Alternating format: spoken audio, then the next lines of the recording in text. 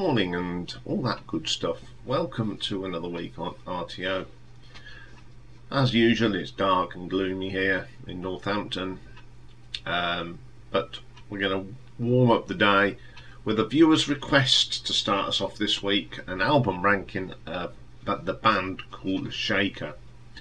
Now, Kula Shaker are a psychedelic sort of rock band, fronted by Crispin Mills even. They were big in the 90s and they were really successful between 96 and 99. They're sort of known for this in traditional Indian music, with culture and mysticism, and with rock. The name actually comes from a king called King Kula Shaker from the 9th century. They disbanded in 1990 but reformed in 2004, made a few albums. They're a sort of a band that I'm not overly into, but I do like them, if you get my drift. You know, they've created some really good stuff, but when I was asked to rank these albums, I'd heard tracks by these that I'd never heard, and I was quite impressed. They've released 6 albums, so we'll have a look at these 6 albums. So, coming in at number 6, we go to the 3rd album that was released in 2006. Well, 2007, sorry. 1 year out. I forgot to put it, but I knew I'd got it in the notes. So yeah, it came out in 2007. This is their first album since they reformed. In the band at the time were Alonzo Bevan on bass, vocals and acoustic guitar, Paul Winterhart on the drums, Crispin Mills on lead vocals, guitar and harmonica, and Harry B. Broadbent piano and organ and vocals. So the first track on the album is called Out on the Highway. Nothing wrong with this one, very solid. Some nice guitar work here. It's really got that psychedelic feel to it, pretty good. Second side, another really good track. It doesn't hit you in the face, go wow, but it's nice, it's pleasant, and it's got a nice rhythm to it. I like that. Then we get my favourite track on this one. It's called Die for Love. Very 60s, but what really makes this good is the Hammond organ and the guitars. They really work well together. It is a great track. Then we get Great Dictator of the Free World. It's okay, not a particular favourite of mine, I'm afraid. I don't skip it, didn't skip over it, but it's one that I'm not very keen on. There's just something about it. Then we get Strangefolk. This is one of these weird little tracks, speaking, whispering type thing. Reminds me a bit of Gong. It's alright. Song of Love. The keyboards and the drumming are pretty good. Like this quite a lot. And then it goes into a track called Nyarara. A bit lackluster in places, although there is a nice piece of drumming in this. Shadowlands, it's okay, but it needs a little bit more beef, a little bit more bass in there would have made it an even better track. Fool That I Am, very hippie sort of keyboards, and really good. I like that. The Hammond organ really enriches this track. Hurricane Season, little bit monotone here, it doesn't do anything for me. Old Jack Tar, bit of a filler track for me. It doesn't serve a purpose on here. 6 Foot Down Blues, I love the riff on this. It's a bluesy riff with a great bass line. Then we get Dr. Kit. It's a very psychedelic track and I quite like that. I like the psychedelia sort of side of this band. And then we got Persone. Bit of a filler track here. It's not the best track on the album. And that was the last track on the album. Well, this album It's one of them albums. It is good, don't get me wrong, but it isn't brilliant. I just prefer the others better. I do like listening to this one. I must admit it was a good listen. So I'm going to give this one an R.T.O ranking of 7 out of 10. Okay then, coming in at number 5, we have their most current album that was released last year in 2022. It's their 6th album, and it's called The First Congregational Church of Eternal Love and Free Hugs. A mouthful there. On here we've got Crispian Mills on the lead vocals and guitars, tambura and harmonica, Alfonso Bevan, sorry I couldn't get my tongue around that, on the bass, Paul Winterhart on drums, Jay Darlington on keyboards and mellotron, and Harry Broadbent on the keyboards. This is quite a little sort of conceptual thing. So we get this intro called Dearly Beloved. Now, as it says in the title, it's a priest doing some preaching. It's quite funny towards the end. You've got to listen to it because it is quite funny. Then it goes into a track called What It Is, I'm Against It. Opening riff is pretty good. Some great drumming here from Paul Winterhart. Pretty good track. Then we get a thing called Hometown. This is a very catchy tune. I think this track, they should have been in the 60s, this band, without a doubt. This is very 60s. It's a fantastic track. Burning Down, another little quirky track, nice arrangement. It's got a bit more acoustic, but very good. Loving Separation. This one's alright. It's got some nice guitar in this one. It's one of these 60 ballads, something like, you know, Sandy Shaw or Mary Hopkin would have sang. Really good. Then we get Skew Let Us Pray, Back to the Priest. You got kids coughing, and also, you know, it reminds me of he's sort of telling the children off. And if you've ever remembered listening to a thing that Joyce Grenfell did about the school, and she's the teacher, very similar to that. It's really, really good. Then we get a brilliant track called Gingerbread Man, straight out of 1968. It's got that early Pink Floyd, Syd Barrett sort of thing to it. It is really good. Then we get Farewell, A Beautiful Dreamer. A great track, got some bit Strawbsy, nothing wrong with that. Great guitar solo in there from Crispian, really good. Then we get Where Have All the Brave Knights Gone? Some nice harmonies in this, really strong track. Then we go back to the priest, and this is Raining Buckets, a bit comedy. There's lead missing off the roof, and the rain's coming into the church. It's quite funny. Then we get 108 Ways to Leave Your Narcissist. Oh, interesting. Oh, this is so Beatles, but it's good. It's really good. Then we get After the Fall Part 1, very psychedelic rock for the 21st century, very good. Don't Forsake Me, probably the heaviest track on the album, got some really good riffs in that. Then we get 303 Revisited. This one's a little bit out there, but it's a bit of a filler track. The Once and Future King, it's alright, it's got a nice solo on it. Shattered Bones. This is getting to the stage where there's too many tracks on this album. It doesn't really do anything for me. Then we get After the Falls, Part 2 and 3. To be quite honest, they should have just put this After the Fall together. It's a really good track, I don't mind it. Then we got the closing words, so we're back to our vicar. It's quite good. Then we get Bumblebee. This isn't too bad, it's very 60s pop. Then we get this thing about from the church notices about a cinema club showing religious films. I don't know what that's on there for. On the whole, I think this is a really good album. I like the concept. I love the bits with the priest in the church. They're very funny, but there are too many tracks on this, but the majority of the album is pretty good, so I'm going to give this one an R.T.O ranking of 7.5. Okay then, coming in at number 4, we got that second album It's from 1999 and it's called Peasants, Pigs and Astronauts.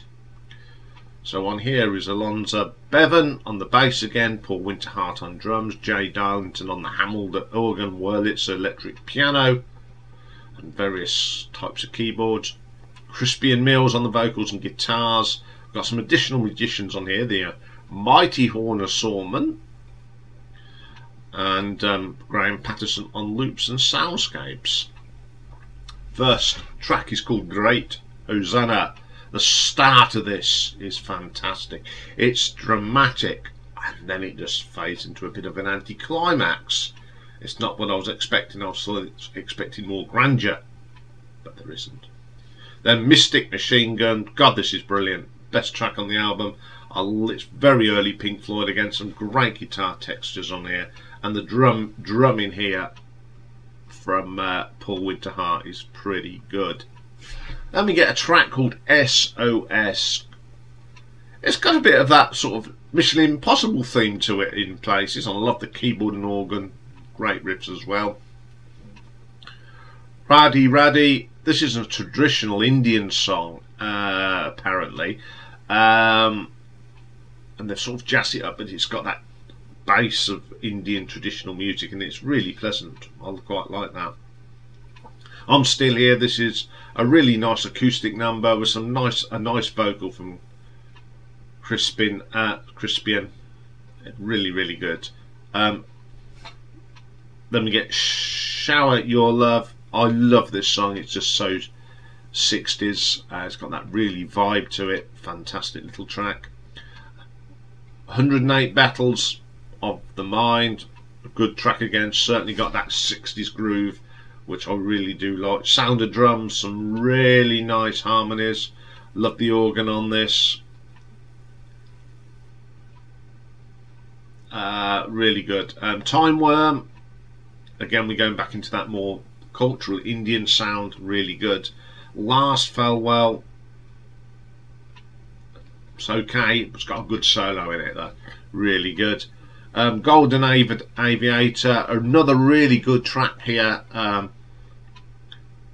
Bit the Beatles again, but there's nothing wrong with that. Then we get a thing. Then I'll get this wrong. I do apologise. Namia Nanda Nandana. It's another one of these Indian sort of cultural songs, traditional song.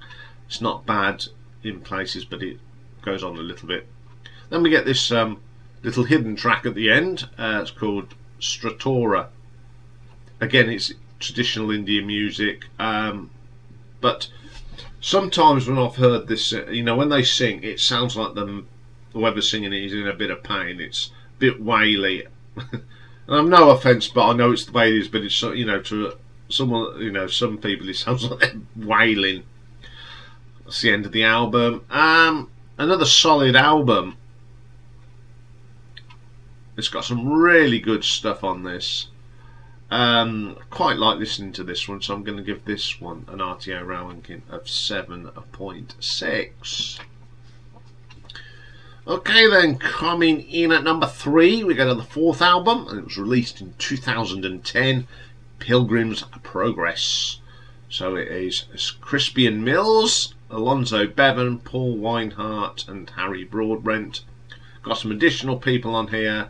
We've got Audrey Evans doing backing vocals, Christian Gerard on the cello, Hamshi Goswami on tabla and Vijay Krishna on tabla.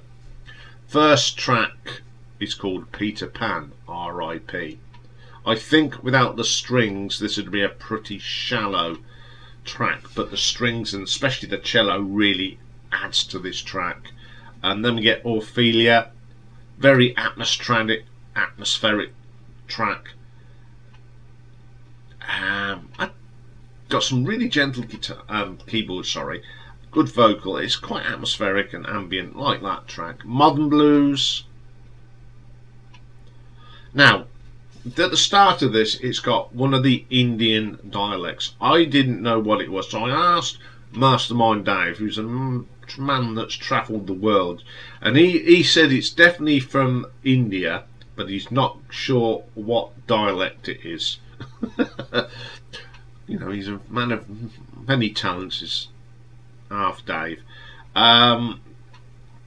It sounds a little bit like Gloria in places as well. So yeah, it's pretty good. Only Love, probably the one track on this album that I'm not very keen on, although it has got a fantastic guitar solo on it. All Dressed Up and Ready to Fall in Love, interesting track. This is one of these, I'll call it a fusion track.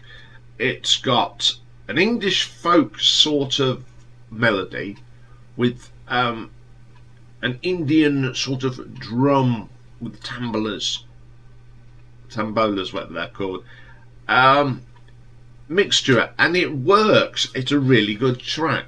Then we get Carvery. It's a very gentle track with some nice little organ overtones on it. Ruby is another of those gentle rock tracks, lots of textures, which is really good.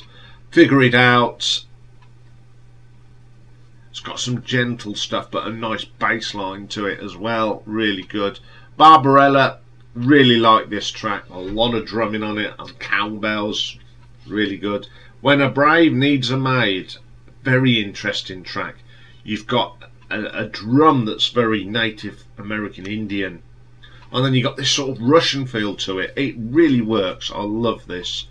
To Wait Till Compa, one of the tracks I'm not very keen on. Then we get Winter's Call.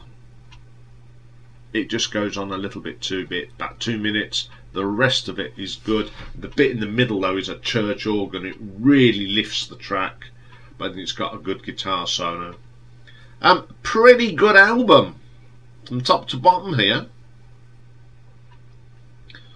There are one or two little bits that are a bit iffy, but the last track to me is the best track on the album, and it's a masterpiece. So I'm going to give this an R.T.O ranking of 7.8.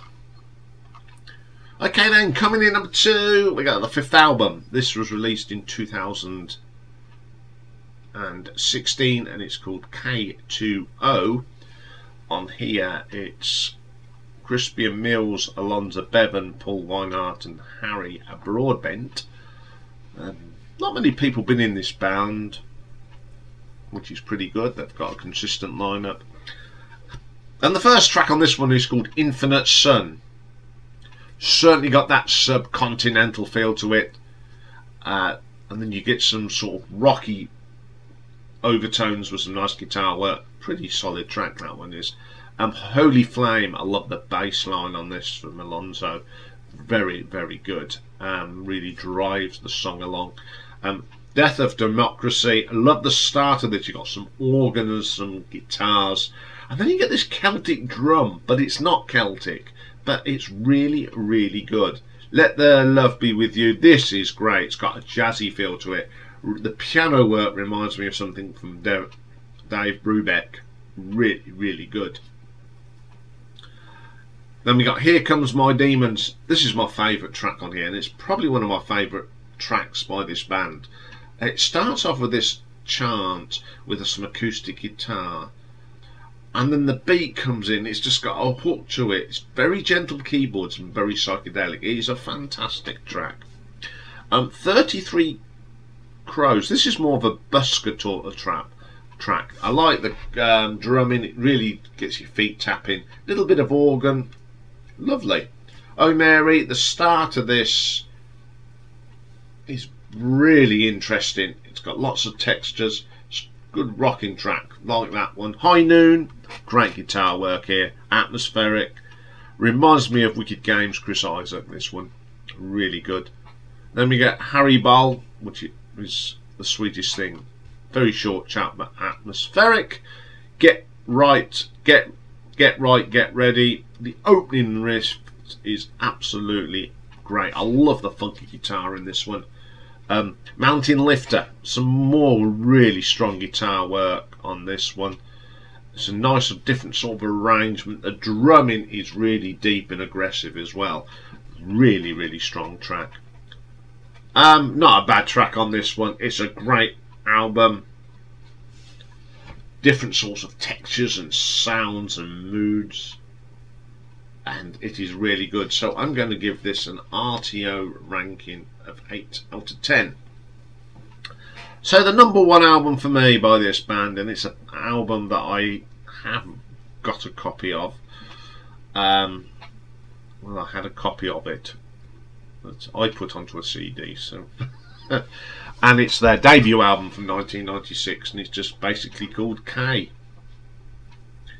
It's Crispian Mills, Alonzo Bevan, Paul Weinhardt, Jay Darlington, and then we got some guest musicians on this, and we got Rajat Khan on sarod, Ushumi Goswami on the tabla, Gauri Chandori on backing vocals, and the kick horns on start all over. First track on here is called Hey Dude. The drumming starts, it's so psychedelic, it's brilliant, and being from the 90s, it's really good. It sounds like it should be more in 1967 than 1996, but it is brilliant.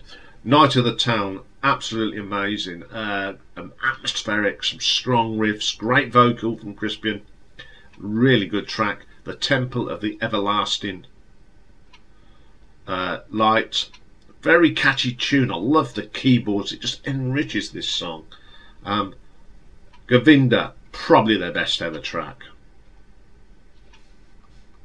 And what I like about this, the mixture of the traditional subcontinent cultural music, and then throwing some rock and some great riffs in it. The guitar work is brilliant, and I love this track. Smart Dogs, again another fantastic track. Psychedelic rock brought right up into the 1990s. Solid track.